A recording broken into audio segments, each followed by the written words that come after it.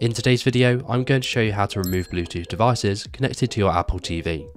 The first thing we need to do is to go to the home page of your Apple TV where you can see a list of the apps, and then you want to scroll to the settings application and click into that. Once you're inside the settings application, you want to scroll all the way down to remotes and devices and click into that.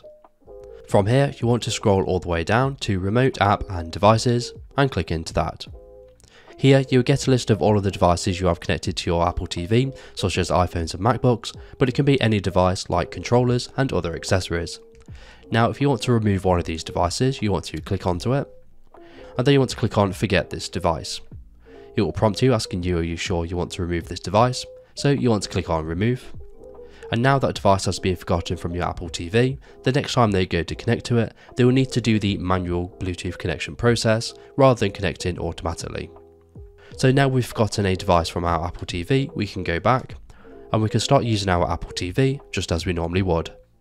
So if this video is helpful, please leave a like, and if you have any questions or comments, you can leave them below.